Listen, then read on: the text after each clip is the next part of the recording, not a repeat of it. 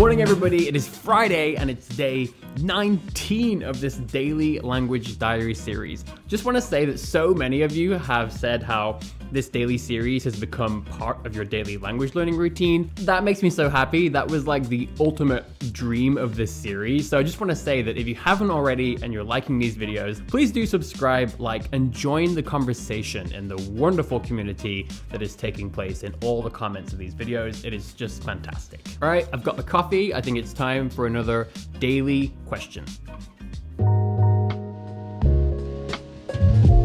Now, today's question actually comes from Lelouch, who is one of the most prolific and insightful commenters on this channel. To be fair, there are so many of you, but I always get really interesting insight from Lelouch, so I'm happy to answer this question today. Hey Robin, when do you stop using Anki when learning a language? Now, this question is short and sweet, but for me personally, it evokes a lot of really interesting thoughts. So back when the polyglot community first really started taking hold online, and there were lots of people really starting to get behind this idea of learning lots of languages and that you can do so a lot more quickly and more effectively than you do in school. I think there was really a strong push to get away from learning languages how we do it in school typically. And I think primarily it was this idea of rote learning and learning these long lists of vocabulary like many of us will remember doing in school. Now with that, I think that flashcarding as an activity and a language learning method actually got a bit of a bad reputation because it does sort of remind us of how we would learn things in that school setting. And so over the years, although there are a lot more people online now sharing their own ways of learning languages, and I think there's a really good amount of diversity, which is great, I do still think that there's a fairly prominent idea that sort of flashcarding might be a kind of inferior method of learning languages. Or another form of that idea is that once you get to a certain stage learning a language, that flashcarding becomes kind of useless and you sort of graduate onto other activities where flashcarding is no longer necessary. Now, I'm not saying that that's what Lelouch was saying with this question, but it's really something that it made me think of, and I wanted to really address the question through that lens. I also want to mention that at the heart of this discussion, in my opinion, is this really powerful idea that learning a language is not a one-size-fits-all solution. And I often discuss how if you're looking for the best language learning method for you, if you're looking for the most effective techniques and methods, I think you're asking the wrong question. Because this is so incredibly subjective and there are so many wonderful ways you can go about learning a language, but at the crux of that is, what do you enjoy doing? I made a video once about the best method of learning a language for you, where I actually discussed that many of my favorite activities and the things that I personally engage in the most. Now, I once made a video about the best way to learn a language, and in that I discussed how honestly, many of my favorite language learning activities, many of the things I do where I feel the most excited, that I think are the most effective for me, they're actually not really aligned with some of the most popular advice you'll hear in this community. And in some cases, they're actually kind of opposite. But I'm still just as effective in learning languages as anybody else. And that's because I, over time, have created lots of my own sort of methods and techniques that fit well with the things that I like to do and the type of person that I am. And so with all that being said, I think that it's totally fair for someone to say that they don't personally enjoy flashcarding, or they don't do it, or that they don't find it to be enjoyable, or any of those things. But just because one person doesn't like doing it, it does not mean that it's not an effective method for learning languages. And so I use flashcarding all the time, and especially when you pair it with a good space-time repetition system, I think it can be an incredibly powerful technique. And Anki, which is the program that Lelouch asked about, is one of the most sort of long-standing and well-known applications that allows you to study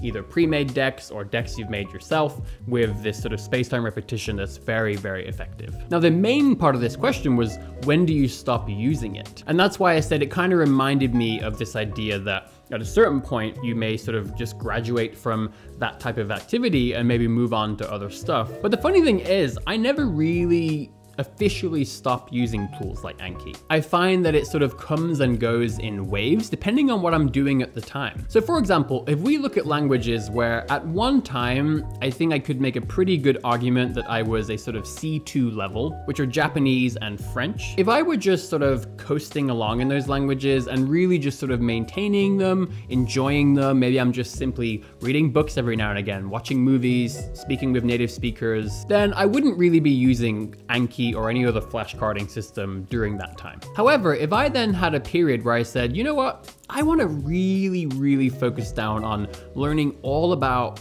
the beautiful world of coffee. However, if I then said to myself, you know what, I'm really curious about the coffee industry in sort of Japan and certainly French-speaking countries, and I now want to learn some really specialized vocabulary. I want to start diving in. I want to read books in French about the coffee industry. I would love to sort of dive in and read about the culture and history of coffee in Japan. And I would love to just really just dive into this world of coffee in the context of those languages. Then I'd happily use something like Anki to allow myself to consolidate all of the knowledge, all the vocabulary, phrases, even just factual information that I learn over time in those languages. Now, another example is with Spanish. So I remember when I was living in Barcelona, and I would say my Spanish was a pretty decent C1 at the time. I was already reading novels in Spanish and I was having an amazing time, but I was using programs like Anki to sort of consolidate my knowledge and to sort of keep track of the things I was learning from those novels. But during that time, I really wanted to improve my knowledge of Spanish idioms. There are so many just wonderful idioms in Spanish. One of my all-time favorites is tirar la casa por la ventana, which means to sort of splash out. And I just love this image of throwing the house out of the window. But there are so many amazing expressions in Spanish, and I really wanted to learn lots of them and activate those in my language repertoire so I could use them in natural conversations. And so again, I used tools such as Anki and Memrise to not only have a place to store and organize that information, but also to allow myself to continuously review it using space-time repetition, and it worked really well. The other thing I love about flashcarding systems is that they're really helpful for organizing the things that you have learned. And they actually go hand in hand with my language learning activity tracking sheet. So I often talk about these beautiful tracking sheets that I create for every language. And it's so nice because I still have my old Le Petit Prince, Little Prince Anki deck from like years ago. I believe it was 2014 when I did that. I have the original notebook where I took all my notes on that book, and it's right there in my language activity tracking sheet. And so I can go back and at any point, let's say that my Spanish gets really rusty and I say, oh man, like I really need to refresh my Spanish. And unfortunately, I just can't remember all of those wonderful idioms that I once learned. Well, I can go to my Spanish activity tracking sheet. I can see exactly where it was when I learned all these. I can then go to my Anki deck where I had saved them, and it's all right there for me. I can either just pick up where I left off or simply reset the progress on that deck and start over. Another wonderful example is that I still have my massive Anki deck that I created for a drama called Toshidensetsu no Onna, Urban Legend Woman. And I went through and learned basically every single word, phrase, idiom, expression, including some pretty weird words and expressions about Japanese urban legends. And I put them in this Anki deck. And oh my God, that was one of the most pivotal periods of my language learning for Japanese. I literally learned thousands upon thousands of words and phrases and idioms.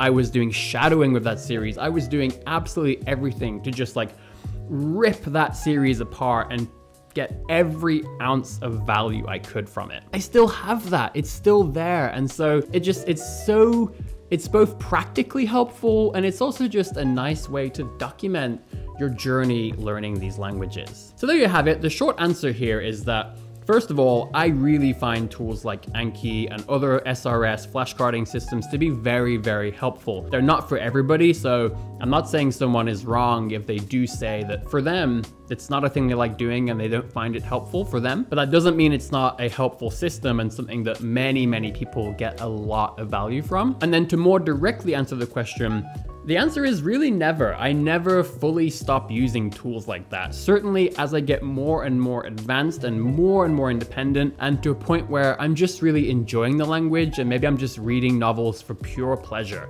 I may occasionally scribble down some notes if I really find, you see, even then I'll probably still have a little Anki deck sitting around where when I read an expression where I'm just like, oh, that's good. I love the way they phrase that.